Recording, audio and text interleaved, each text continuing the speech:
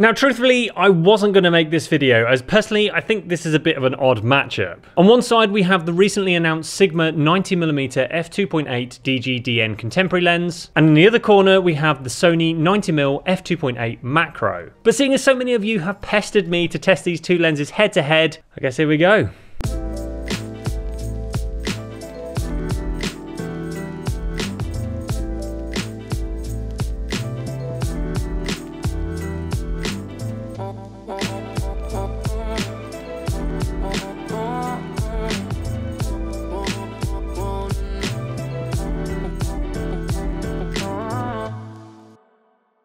Comparing the similarities between these lenses makes for pretty short reading. They're both 90mm primes with a maximum aperture of f2.8. They both have a textured metal focus ring. Yeah, that's about it. I did warn you at the beginning of this video, these lenses really are two very different beasts. The Sony is noticeably larger and heavier than the Sigma, but that's because it's a macro lens, whilst the Sigma has been deliberately designed to be a compact prime lens for portrait and street photography. In terms of features, the Sigma also includes an MF to AF switch and a manual aperture ring that clicks at every third of a stop. This dial can also be set to auto mode, denoted as an A, so that the aperture can be adjusted using the back of your camera instead. In comparison, the Sony has a wealth of advanced features, including a focus limiter switch, a customizable AF lock button, as well as built-in optical stabilization, which can also be used in tandem with your camera's own IBIS system for further support while shooting handheld. At first glance, you'd be forgiven for thinking that this Sony lens doesn't have a manual MF to AF switch, but that's only because instead, the manual focus dial is able to slide back and forth to toggle between manual and autofocus, which I actually find really intuitive to use. It's really odd because this hand motion just feels so familiar to me.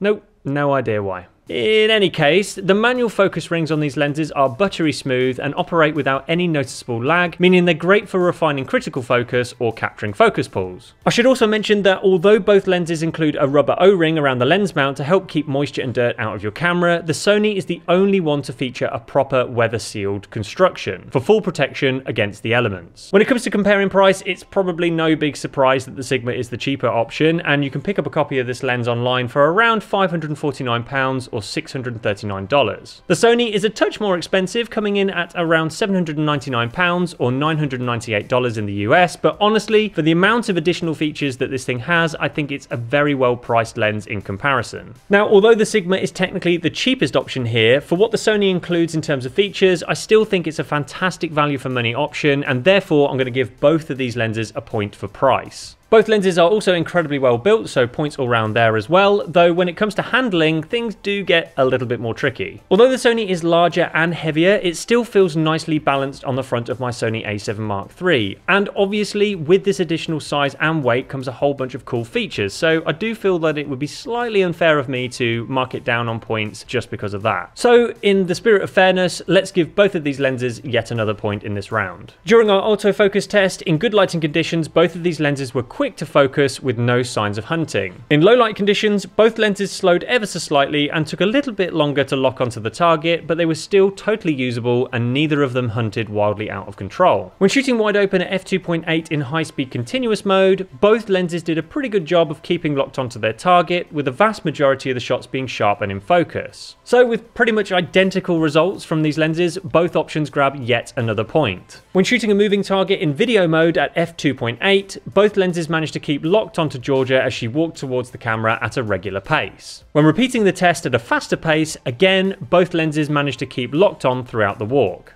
As for AF noise, the Sigma was very quiet, with only a very small amount of mechanical purring being picked up by the camera's built-in microphone.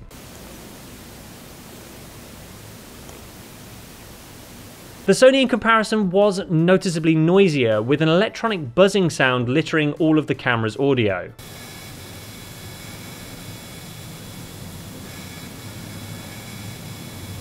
Focus breathing really wasn't an issue for the Sigma, whereas the Sony could quite easily start moonlighting as a zoom lens. The focus breathing was just that bad. But this is pretty standard for a macro lens due to their extreme focusing range, so this really shouldn't come as much of a surprise to anyone. So at the end of this round of testing, I think it's points all round once again. In our Bokeh test, this is where things started to get slightly different. The Sony created noticeably jagged bokeh balls at the center that turn into pancake shapes as they near the edges of the frame. Although the Sigma isn't able to provide a perfect result either, the orbs it creates are a hell of a lot nicer and much more rounded in comparison. In terms of general bokeh quality though, both lenses provide a nice smooth defocused area. In any case, I think the point in this round has to go to the Sigma as it provides the nicest bokeh balls of the two. Flaring is dealt with pretty well with both of these lenses. Although there is a small amount of ghosting and some artifacting, generally the results are pretty good. Plus, it is worth mentioning that both of these lenses do come included with lens hoods in the box, which should help to shade the front element in harsh lighting conditions anyway. Shooting our lens chart wide open at f2.8, the Sigma suffers from pincushion distortion at the edges, whilst the Sony has a touch of barrel distortion. At the centre of the chart, both of these lenses are nice and sharp, though the Sony is definitely the sharper of the two, providing an image with a touch more contrast as well. At the corners, the Sigma starts to soften slightly, whilst the Sony still offers pretty good sharpness. Now, although the Sigma isn't technically a macro lens, this 90mm can actually focus pretty close up, though when shooting this close up at f2.8, the results are a little bit smudgy with a hint of ghosting. The Sony, on the other hand, can focus ridiculously close up, as you'd expect with a macro lens, and even at f2.8, the results are tack sharp and full of contrast. On a longitudinal chromatic aberration test, the Sigma results were unfortunately very colourful, with cyan fringing at the top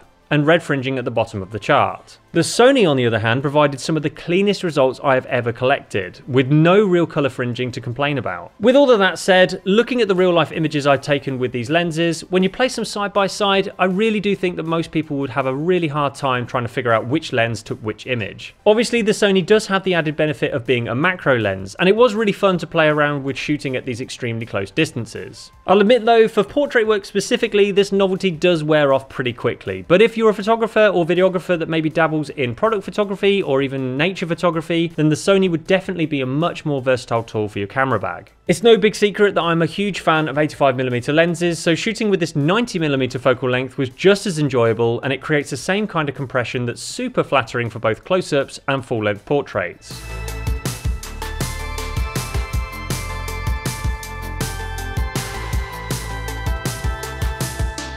So after taking a look at these real life images and also taking into consideration the lens chart results, the final point has to go to the Sony, which does mean that we are left with a tie. So going back to the original question, which one is the best? Well, I'm going to have to give you my original answer, which is they're both just entirely different beasts, and it's kind of unfair to pick an overall winner. The Sony is arguably the best one to go for if you think you'll benefit from having those additional features such as weather sealing, optical stabilization and macro functionality, whilst if you're not bothered about that and you'd rather keep your gear small and lightweight, then go for the Sigma instead. Anyway, if you're interested in buying any of these lenses, I have provided Amazon affiliate links in the description below. Any purchases made using these links gives me a small kickback, which really goes a long way to supporting the channel, so thank you in advance for using those links. Also, if you've liked this video and you want to see more lens reviews just like it, then don't forget to give this video a thumbs up and also subscribe to the channel for more content just like this every single week.